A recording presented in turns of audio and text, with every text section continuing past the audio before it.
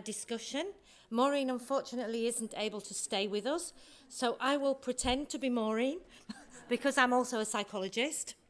So my name's Louise Dye. I'm a psychologist from the University of Leeds, and I actually work on the impact of nutrition on cognition. However, I work on slightly older subjects, so older children from the age of 6, and I'm also interested in the bit of the curve that Maureen said we were all more or less sitting in. So how to preserve cognitive function in older age. And I think what I took away from this morning a little bit was, in some ways, the boat's already left and our parents are responsible for our older life trajectories. But we must think positively and think about what we can actually do to intervene, both in terms of our older health, but also in terms of what we do for the next generations. And I think if we put that in the context of the Institut Mérieux, one of the most worrying aspects that came across this morning, which I'm very familiar with, is the loss of human capital. That a poor diet in early childhood can actually instigate. So the question there is, what can we do? If we take into account that the leader of the World Bank had said something like 26% lower adult income, it's very clear from the African National Bank's own analysis too that the loss of human capital, or the failure in sub-Saharan Africa of children to reach their full adult potential, has massive issues in the long term for capacity building in those countries. And I think the science that we're talking about over the last couple of days really needs to be addressed at how we build some of that, how we redress some of those problems. So I have two speakers with me today. Michel Neunlist, you're familiar with. He just gave us a very interesting insight into the impact of the enteric nervous system on subsequent behavior. And I'd like to introduce Angèle Guilbault, if I say that correct, yes. Who is here from Pilège. Angèle is a geneticist by background, but she's working now developing dietary supplements and health solutions in Pilège, in particular in terms of microbiota, phytotherapy and nutrition. But she also provides education for healthcare professionals. So I hope she's going to help me to put some of this material from this morning in context and to make some suggestions for solutions. So I think I will start by asking Michel a question about the animal work that he's produced, that he's shown us in great detail this morning. And really it's about how what we take away from that, and how we can translate that into evidence of relevance for the human population. Michel.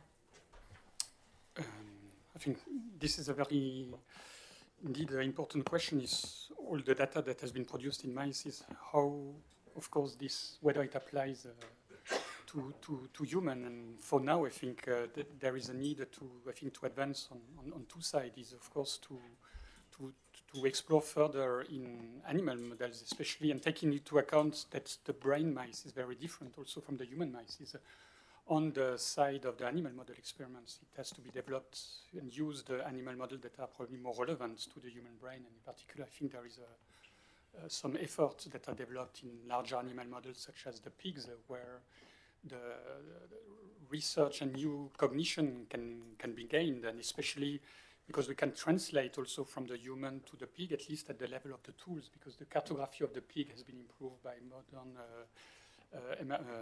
functional imaging techniques. The atlas is being built up, and I think that the pig is still a good model for the human, especially for the brain and maybe for the gut also, in terms probably of diet. Of course, it takes much more space than housing pigs. It takes much more space than housing mice, but the price of a pig is not much more expensive than the price of a mice. So I think this is clearly an effort that has to be put forward and advanced. And then, of course, I think trying to perform translational studies in selecting specific cohort of patients, because one of the confounding factors that is already present in mice, that is the large diversity of response depending on the genetic diversity of the mice, which is very genetically fixed strains. You can imagine that in a human population, the genetic variant is much wider, and then in diseased population where you have impact of other factors, it's even larger. So I think a major goal is to perform clinical study, but in very stratified population of patients and with very specific outcomes. I think one of the things that Michelle showed us this morning was the impact of protein restriction. And if I may draw a parallel between the data that Maureen presented, where she talked about food insecurity, and she talked about the quality of the diet in food insecure families. And the major impact there was that protein and fruits and vegetables were reduced. So I already saw, from a nutritional point of view, a great parallel between what you showed us about the impact of maternal protein restriction on learning and development in the mouse, and the impact that we see in terms of the cognitive development of children growing up in a food insecure environment where the quality of the diet is definitely impacted upon by protein restriction. I think the other parallel that I saw was when you try to think about, well, fruits and vegetables, what are we getting from fruits and vegetables? And if that food is not available in the diet. I think we're seeing some evidence now that polyphenols, which are very rich, fruits and vegetables are very rich sources of polyphenols, have an impact on gut microbiota. There is some evidence, and I think Angèle will tell me a bit more about that. But also they have an impact on acetylcholine and brain-derived neurotrophic factor, which is very important for cognitive function in the hippocampus. So perhaps that leads me to involve Angèle in the conversation about if we cannot provide those fruits and vegetables, can we do supplementation? Are there nutrients that you are aware of that we can start to develop? Okay. First, at Pilège, we have two domains of expertise, so microbiota and also plant extracts for herbal medicine. And recently, we were interested in the content of polyphenol in this extract. And we showed that polyphenol-rich extract from cinnamon or grape pomace are able to have effect in context of diabetes or steatosis by the interaction with microbiota. So sure, it's a very important point. And when you are not able to eat, to have a diversified and well-balanced diet, dietary supplement allows to control your dietary intake and to be sure that you receive enough, for example, polyphenol. Okay, so supplementation in the absence of other foods might be a strategy. Yes, or when you can't eat some fresh food, because it's important that vegetables are fresh to have their full content of nutrients. So dietary supplements can be helpful in this case. Situations. Okay, can I throw it open now, because I'm aware we've got a very short discussion this morning, and ask for some questions from the audience or some comments? John? Thanks, Louise. I had a question again for Dr. Neunlist, but it's a general question potentially I could throw out to everybody concerning models. And specifically this morning, looking at the germ-free rodent as a model, I'd like really to have your thoughts on it in terms of its validity. You know, the germ-free rodent has a grossly enlarged cecum. The diaphragm is pressed up and flattened. So effectively, they're sick animals. They're sick because of the gross physiological change in the gut, in the abdomen. Now, if I had a gut pain, I wouldn't feel terribly sociable as a human. So to what extent here is your conclusion that it's microbiota related, the social changes are microbiota related, or are they consequent upon this change in gut physiology that takes place as a consequence of the microbiota. You know, are we moving too far in some of the models? And another thought from an industrial point of view, industry does not want to use animals if it can avoid them. This is a very important principle that we've got to underline. The 3 R's, you know, we haven't heard much of that. So, you know, are there ways of moving away, either, you know, better translation from the animal to the clinical, or indeed eliminating the animal completely? But those are just my thoughts. I think there are 2 questions, 3 questions in what you said. The first one, whether the mouse model of germ-free is a valid animal model, and you suggest that because they have an enlarged cecum, it's a disease, but I think this is maybe just adaptation. It's physiological adaptation. It's not disease, so it's just the response of the cecum to an absence of microbiota. It's not necessarily a disease state. And all what has been shown in the data, in the studies, and this is how science, I think, advances, is not just using one method to explain the whole of microbiota, but with completing with different methods suggesting, of course, that microbiota has a role. Then the question arises, what are the microbial compounds, whether it's, we just spoke about microbiota, about bacteria, we don't speak about viruses, about phages, we don't speak about fungi. I think the microbiome is probably also a key actor. I think we're facing a complexity that needs to advance, where we model to advance to produce data. And of course, all models are imperfect, but your questions of using models versus respecting the 3 R's, I personally think that the animal model is still an integrated system, and I think we need integration, we need physiological integrated responses, but I also agree that we need to develop alternatives. And I think one of the alternatives that is being developed recently, and particularly in our lab, we have developed some organoids based from using IPS, fibroblast data from patients to get more or lab on chip that are being designed to try to reconstruct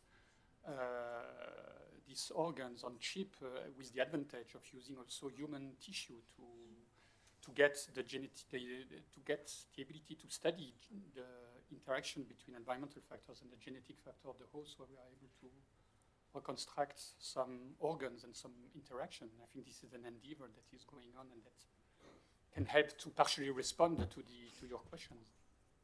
So, Mark, you had a question or a comment? Yes, well, I think that it's always an endless discussion, the relevance of preclinical models and how we can best exploit actually the information that we can draw from this out of these clinical models.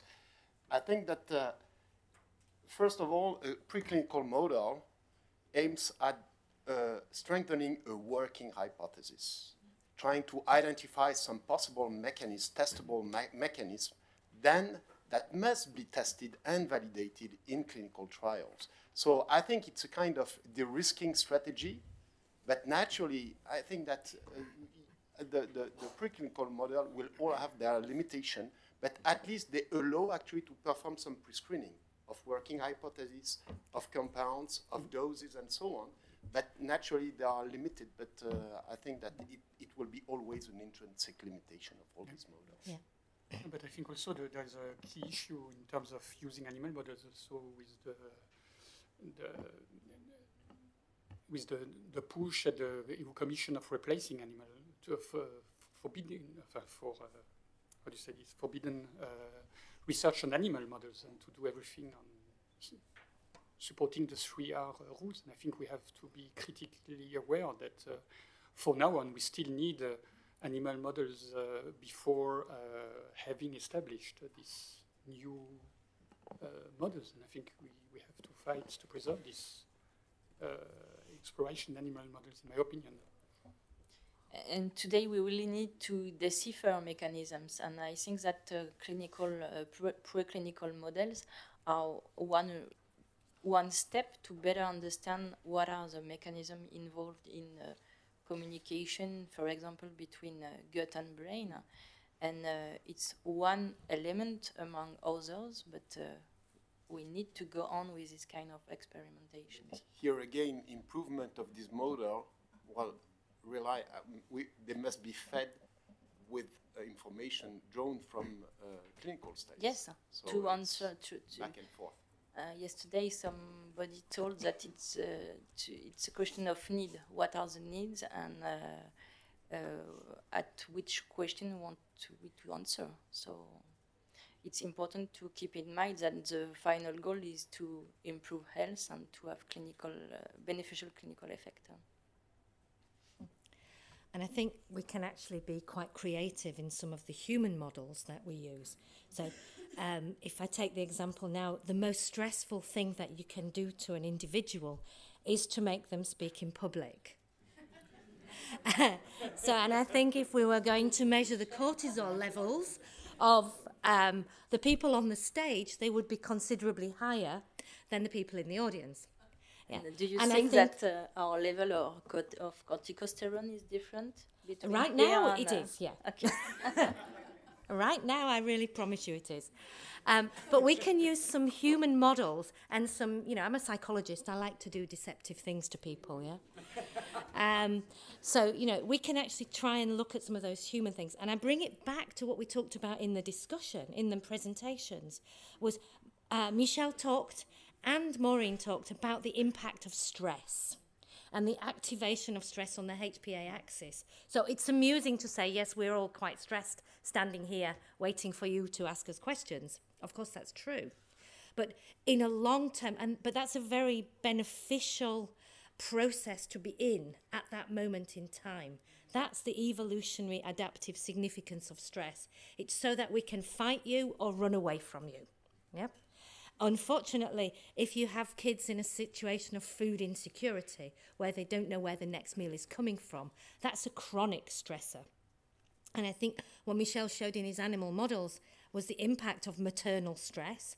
I think Maureen implicated maternal stress on the child development. And I think we should consider very carefully how we can use nutrition to attenuate or ameliorate the impact of stress. And I think certainly from my own research, but I know from the work of others, there are nutritional ingredients, supplements, dietary practices. And certainly we can say, well, get rid of the food insecurity in the first place. That's easier said than done, I think, when we take a worldwide perspective. So we have to look at where we can make those beneficial interventions. So thinking about the impact of stress then and the activation of the HPA axis, are the things, Angèle, Michel, that we could suggest might be beneficial?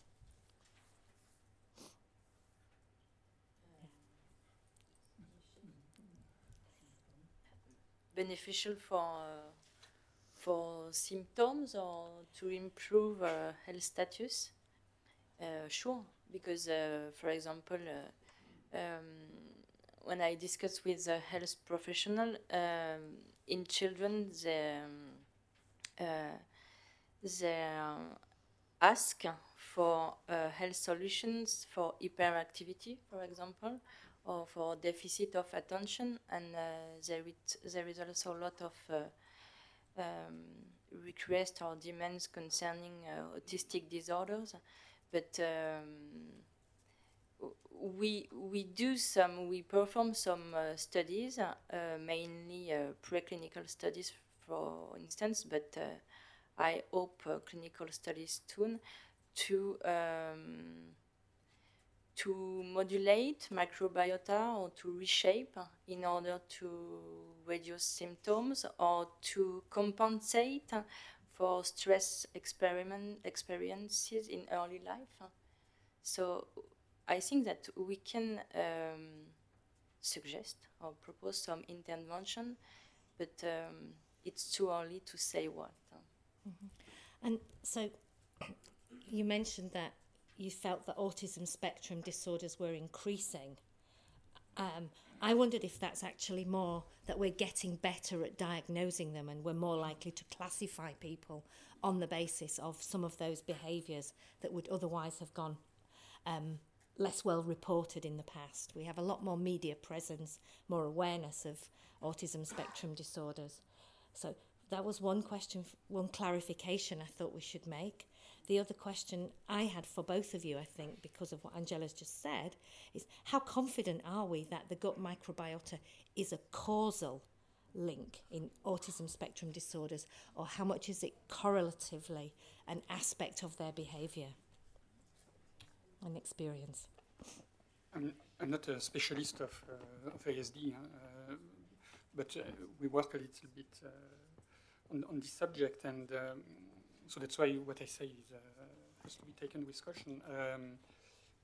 Concerning the first question, I think I mentioned this already in the talk, to say that one explanation of this exponential rise, where it was in the 70s a rare disease, one case in 5,000, and now it's being identified and 1 to 68 birth, is clearly the new, people are more aware, there are earlier diagnoses, but still 20 years ago the same tools, diagnostic tools, were used. So it's not based on the diagnostic tool, but maybe more on the awareness that can explain it, but probably it's not the only explanation. It doesn't explain for this exponential increase. There are other environmental factors that have been probably suggested, associated, such as pollutants or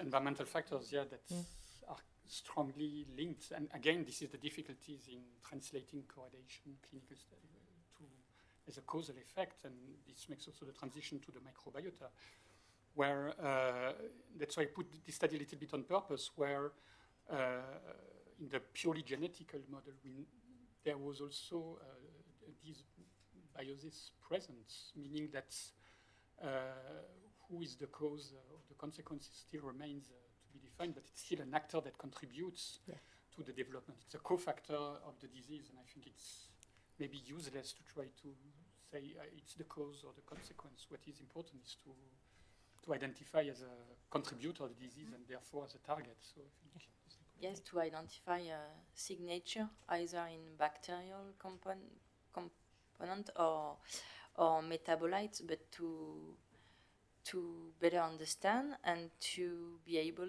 to propose some intervention to improve status. I think there is a question. Yeah, Patrice. Yes, I just would like to add something on the autism, because probably 15 years ago or more, we had some... Is your microphone on? I don't have the microphone.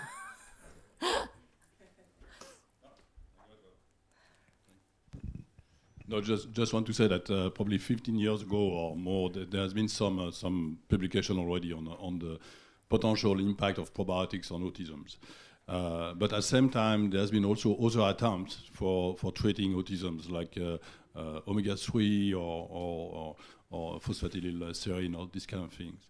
I think that it would be good to have the same model and testing different ways, different things. Like, do they work the same way on these models? Does omega-3 work the same way as probiotics, or work the same way as phosphatidylserine? You know, because otherwise we are still stuck to a model, and not only to the model, but the model with the ingredients. So I think we should maybe look at a little bit wider. Okay. Any more comments or questions?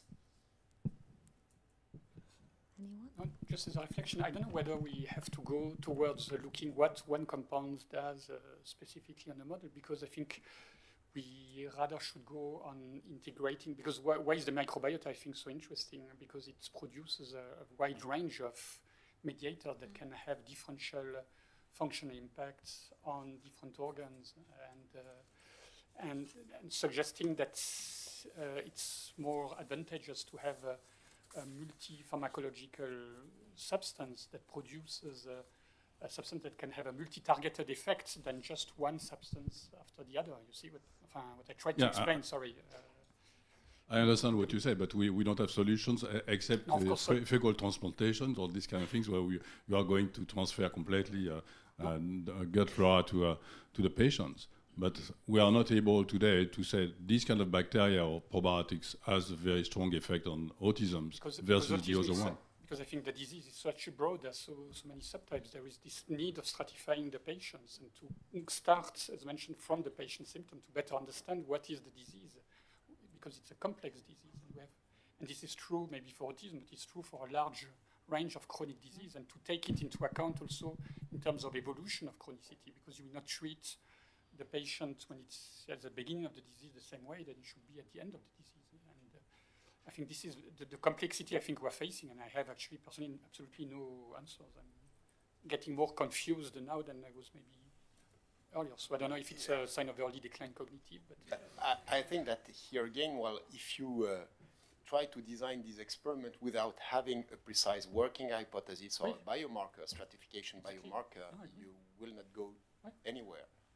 Typically, from what I understand, for instance, from Sarkis-Mazmanian studies and so, typically in their setting, they had at least a working hypothesis with particular neuromediators and things. So they didn't necessarily address actually the whole range of autism, but at least they could target a subpopulation that might show actually a correlation, with a specific correlation behavioral between this profile. regulation of particular neuromediator and certain form of autism. And I think that clearly here again, we need more data to stratify better. to stratify, exactly. Yeah. I agree fully. So, okay, so I'm very mindful of the time this morning. I've got a small housekeeping announcement to make. At 12, there will be a light lunch, but it's lunch on the go. It's in the dining room. There will be some sandwiches for people who want to eat something before they leave. I think we should now thank our panel. Thank you very much. And I'd be delighted to introduce our next speaker, who is Ben van Omen, who's going to give us our closing lecture on nutrition of the future. So I hope, Ben, you're going to answer all the unanswered questions that we just had. No doubt about that.